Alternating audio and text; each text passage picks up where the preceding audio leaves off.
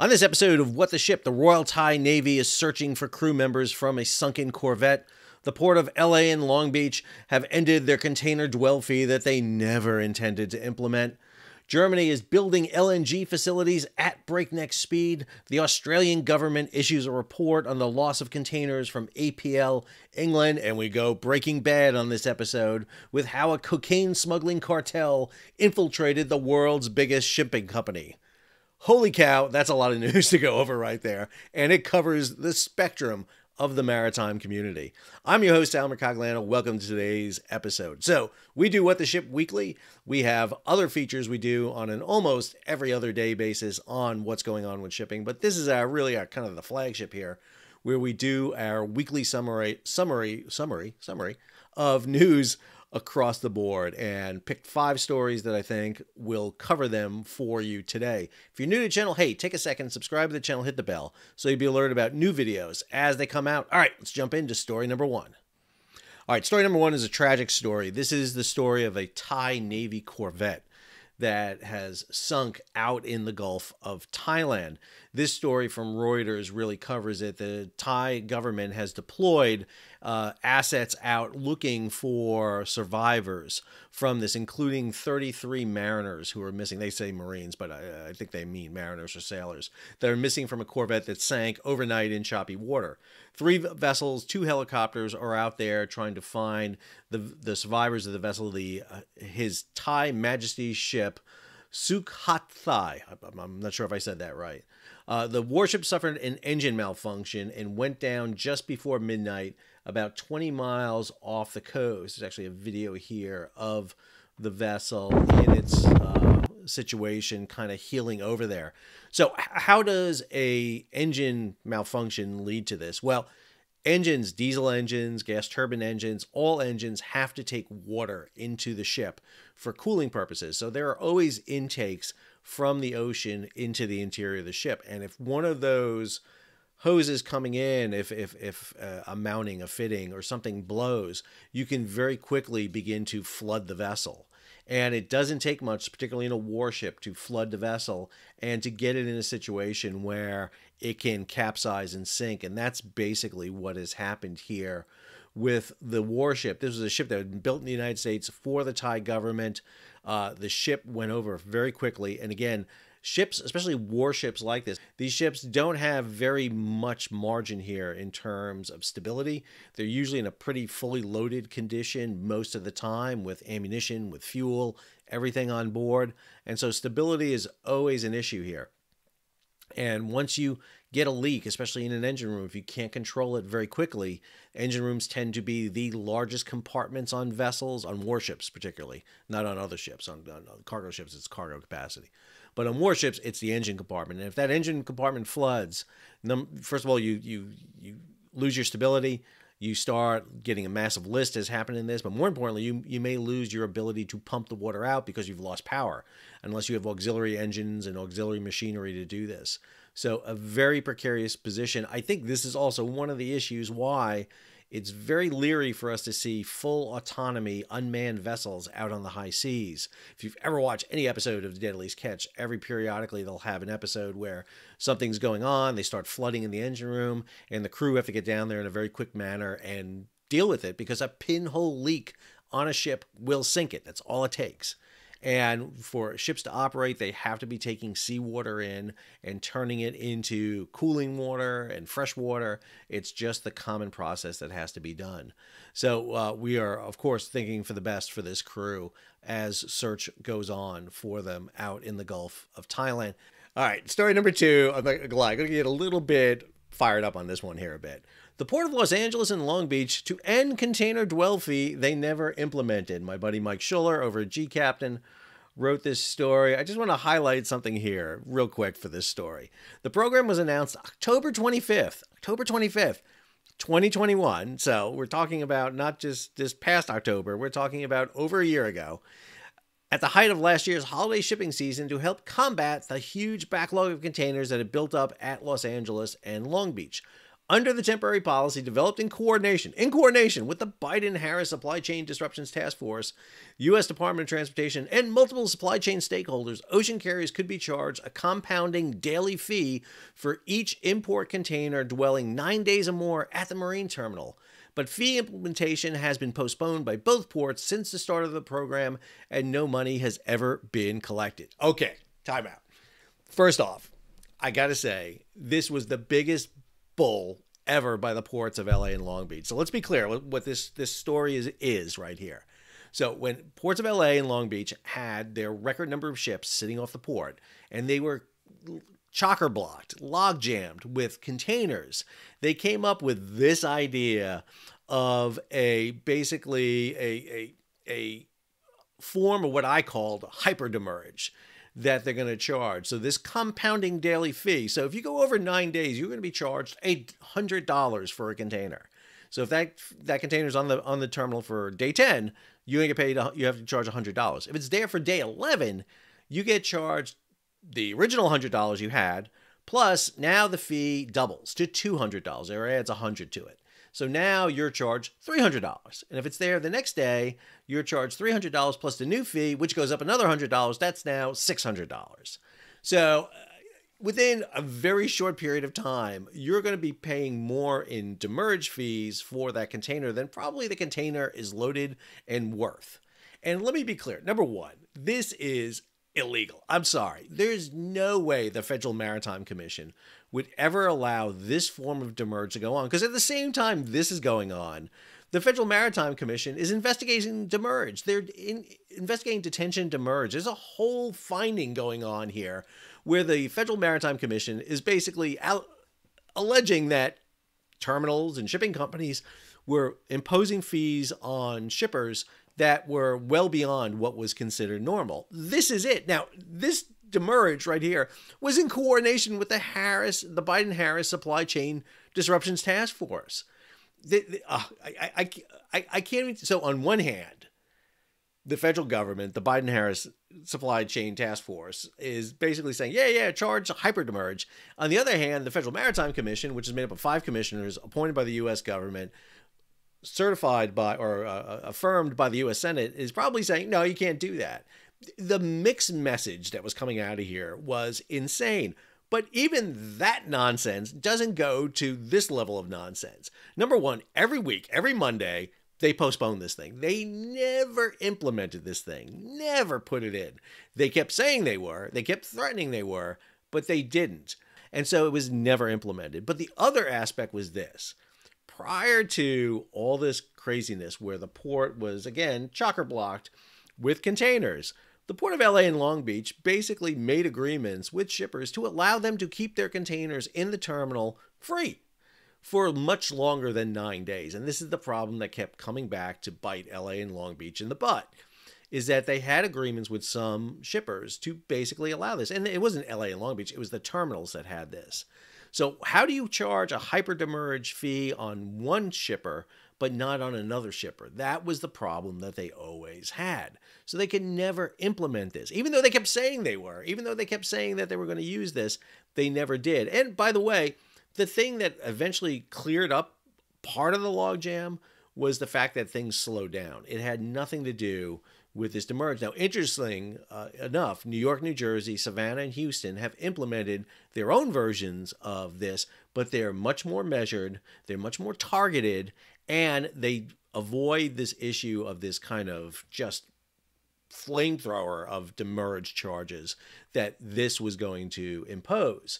And I got to say, to me, that was an indication way back when that LA and Long Beach really weren't on top of the situation as well as they did. This idea seemed very draconian. It seemed like it was designed to instill fear. It wasn't meant to actually clear containers out of the terminal. And what are we seeing now? Well, you look at the news right now, and what you see is this. Cargo slowdown continues at the Port of Los Angeles. I have been extremely hard on the Port of Los Angeles and Gene Soroka. I don't think I'm one of Gene's very favorite people.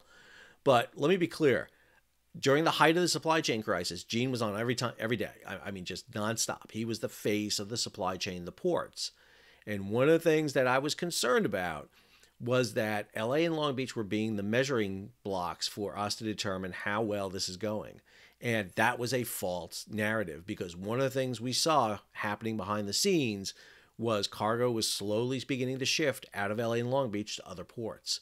All the actions taken by LA Long Beach and by AB5 in California, by the shift in drayage that's going to outlaw a whole batch of short haul trucking come January 1st, the issue with the labor negotiation between the ILWU and the PMA. There was a myriad of issues. Oh, the train strike, impending train strike, the Union Pacific trains being looted. And again, they were not looted. The thievery and robbery was not on a grand scale, but it was enough to cause problems.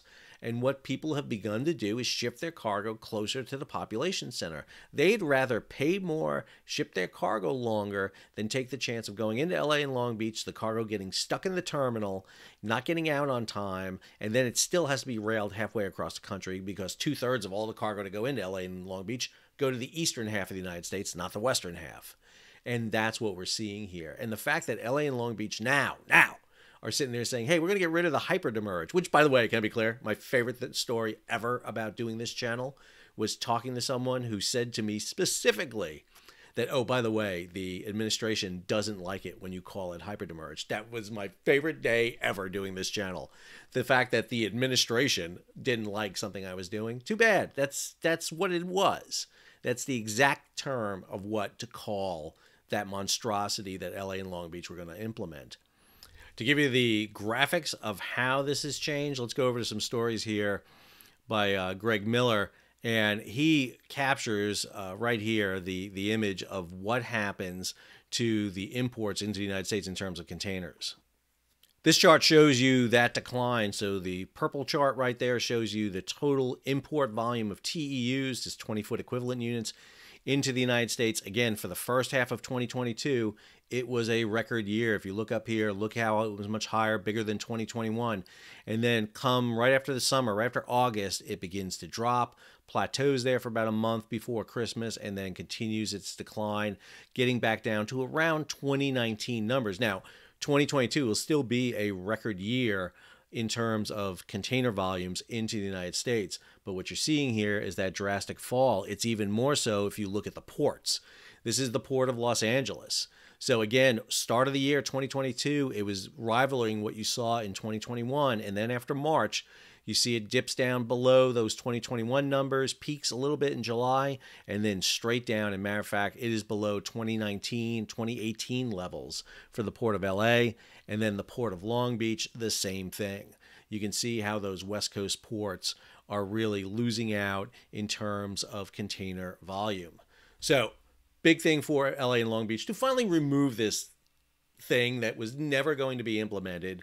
It was a joke for a long time, really was. And I think LA and Long Beach should have said this a long time ago. You know, the threat of Hyper-Demurrage sitting there was another thing that did not need to be there. If you want to get shipping back, you know, there was a few months ago, I had a story where LA and Long Beach was asking to get their containers back, and yet they still had this crazy thing hanging over them. It just, again, I think it's poor management at that point. All right, let's go ahead and jump over to story number 3. Story number 3 comes to us from GCAP and Reuters story. Breakneck LNG build-out shows Germany can move fast. So you want to talk about an issue that's really interesting. So all of a sudden, Russia is not getting, Russian natural gas is not flowing into Europe, which means Europe has got to get liquefied natural gas. Now, understand, you just can't pump in liquefied natural gas, comes in ships, but you need regasification processes, places to pump natural gas into the system. But you got to turn it from a liquid, which is chilled, to minus 270 degrees Fahrenheit, about negative 165 Celsius. And so that takes facilities, which are usually these portable facilities, these regasification units, these tankers that take the gas and, take the liquid and turn it into gas. Well, Germany is up and running in building these new facilities ashore in record time. And you see that right here. The speed with which Germany managed to build and link its first floating gas terminal to replace lost supplies of Russian gas should serve as a model for a new, pacier German economy, according to Chancellor Olaf Scholz said at the terminal's opening. Germany, again, let's not forget, Germany, one of the top 5 economies on the planet. And there's a reason for that. And you see that right here with the ability of Germany to get a regasification facility up and running. Go over here. Europe is filling up on diesel cargoes as Russian sanctions near. So Europe is basically monopolizing and actually cornering the diesel market out there. Because they're not getting diesel from Russia anymore, they're taking diesel off the market. As a matter of fact, when you look at this story here, you see where they're getting it from. The overwhelming majority of non-Russian deliveries of diesel fuel into the UK and EU are coming from the Middle East and Asia, including Saudi Arabia, the United Arab Emirates, and India. More en route, including a supertanker that recently loaded at least some diesel in the Middle East and is now sailing for Rotterdam. Russia's primary non-EU diesel buyer is Turkey, which is also an exporter. Now remember, Russian crude oil cannot be imported into the EU anymore. However, if you take that Russian crude, take it to a secondary country, turn it into diesel fuel, it's clean, it's perfect. You can bring it in. And this is one of the reasons why we see diesel shortages for quite a long time here in the United States, particularly in the Mid-Atlantic and Northeast, because that diesel that was sitting there in tanks in the New England and Mid-Atlantic was worth a heck of a lot more over in Europe. And fuel speculators were pulling it out of the United States, hauling it over there, selling that diesel, and then screaming, hey, there's no diesel here in the United States. What's going on? It's got to be an issue with things like, I don't know, the Jones Act or the Colonial Pipeline. And instead, what we see is energy speculators moving diesel around the world to where they can sell it at the highest price, which is, again, what they're going to do. And then finally, this story, Russia sets up Baltic Sea ship-to-ship terminal for tankers. So Russia is setting up, now normally Russian tankers in the Baltic were delivering crude oil and diesel product to Europe. Well, that's not the case anymore. So they were typically using very small tankers for that in the Baltic. Plus, they were using ice-strengthened tankers because of winter in the Baltic. Now, they have to set up this facility, this ship-to-ship terminal, where they can pump that oil into larger tankers to take it worldwide. And this is being set up. This is a big danger, again, for a variety of reasons, not the least of which is environmental issues, spills, but it's also going to increase the cost of fuel oil because now that oil has to be shipped a longer distance. It comes back to that issue I talk about all the time, ton miles. Not just the matter of tons you sell, but the miles you ship those tons. And that is a big issue. All right, let's go ahead and jump over to story number 4. Story number 4 deals with the issue. It's raining containers, and I mean literally raining containers off container ships. This story comes to us from Australia, where the Australian government just finished an investigation into the loss of containers last year off the APL England. So, quick note, if you look at this ship, now APL England lost, it was under 100 containers, but notice something on the stern there. Notice how those containers on the stern are kind of split into a V formation. Some are listing to the port side, some are rolled to the starboard side. And all the way up forward here, you'll see another stack that's kind of sticking off right here. This is classic parametric rolling right here. The containers didn't all roll to one side, they've rolled to multiple sides, and this is because of the twisting of the vessel. So this story right here from Mike Schuller, APL England cargo loss, ship's fittings found in poor condition. If we go right over here to the report by the Australian Transport Safety Bureau, again, this took place off the coast of Sydney, Australia, back in May of 2020. Excuse me, I said last year. It was 2020 it took place. Let me just summarize here what the ATSB found. The ATSB found that APL England's fixed container securing arrangements on deck were in a poor state of repair, and the strength of the many securing fixtures was severely reduced by corrosion. In the seas encounters, the fittings failed and the containers were lost overboard. The investigation also found that this container would have taken several years of poor maintenance to develop, so this didn't happen overnight. This showed the ship had not received the scrutiny from crew members, shore management, or other agencies that a ship of its age or condition required. This presented an increased risk to the continued safe operation of the vessel, security of the cargo carried, and safety of the crew members working around the containers. Remember, we've seen cargo break loose in containers. We've seen containers come loose that have resulted in fires on board ships, Zim Kingston, Express Pearl, and actually involved the loss of vessels that had huge impact on the environment of regions, Express Pearl off the coast of Sri Lanka. In addition, the investigators found that procedures for adverse weather was not followed. Had these procedures and associated assessment tools been used, navigational operational dimensions could have been made, which would have been prepared for the ship, and the conditions occurred. So, two things here. Number one, the fittings used to lock the containers in place were in poor condition. They degraded, not over a short period of time, but a long period of time. That should have been caught during periodic shipboard inspections by both the Port Safety Control and the Classification Society. But it wasn't. And that gives you an indication, the fact that there are things that are slipping through the cracks. And instances like this were probably responsible for the container collapse on board ships like APL Vanda that required that vessel to go off its chartered course and sit in Djibouti for a long period of time. If APL, which is owned by CMA CGM, is not doing this, I guarantee other companies are not doing it. The other issue there is that weather diversion. If you know you're heading into high seas and you could subject the ship to parametric rolling, you should divert. You should divert around weather. However, ships are leery to do that because they want to get on their berth at their assigned time. They don't want to pay for being late, and they don't want to lose their berth to get their containers off because they have to keep their schedule. All that comes in this story right here from Lodestar. Crew feared for the safety during Trans-Pacific voyage on unseaworthy container ship. Crew aboard the Zim Iberia have written to their crewing agents asking for redeployment after they claimed they, quote, feared for their safety as they crossed the Pacific in a, quote, unquote, unseaworthy ship. 4,256 TEU vessel under a Hamburg-based Hamania Reederei sailed from Busan for Vancouver on 3 November with, according to a report, 2 of its 4 auxiliary engines out of commission and a third operating at about half power. So not a good material condition for a ship to be in. And again, one of the things we're seeing is we're operating ships at high volume, high capacity during the supply chain. Now that we're out of this, now that ships are slowing down, we're blank sailing, now's the point where we should be reassessing that fleet. The port state officials should be inspecting vessels, determining seaworthiness of the vessels. Classification societies should be doing this, and this should all be led by the International Maritime Organization, the IMO.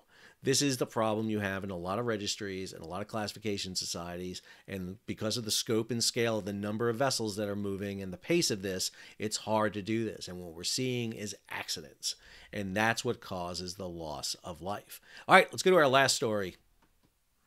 All right, this last story is a great story. It is my Breaking Bad analogy. Now, I've been talking about this since 2019 when it first happened.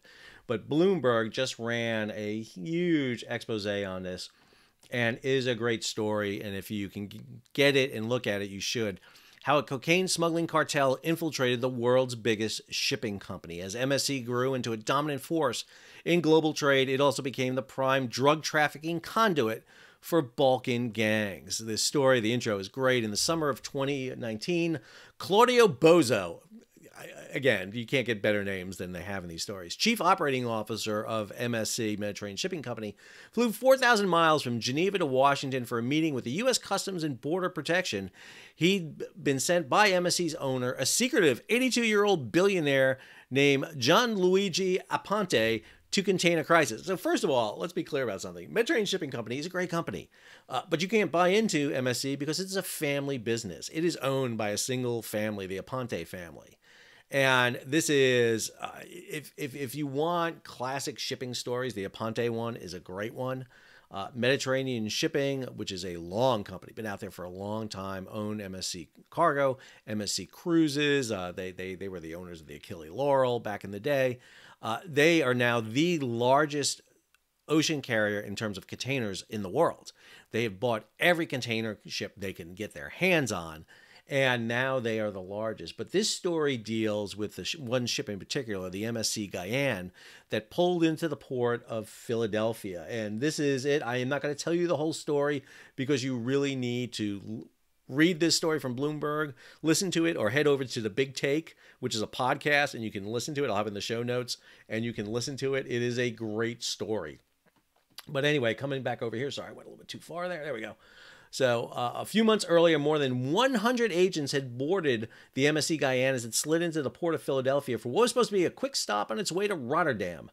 Deep below deck, hidden in container packed with wine and nuts, the agents discovered nearly, hang on, 20 tons of cocaine worth $1 billion.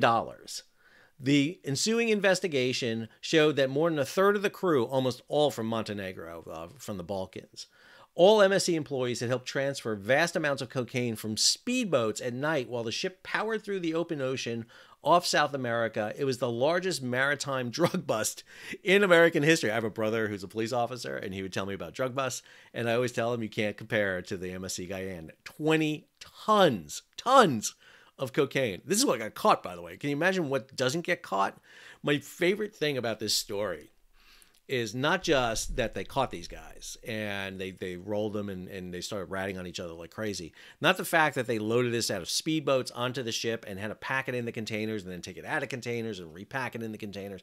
That's not my favorite part. My favorite part is when Customs and Border Patrol came on board, they seized the vessel and threatened to sell it off in auction as a drug vehicle, much like you would sell off the car of a drug dealer.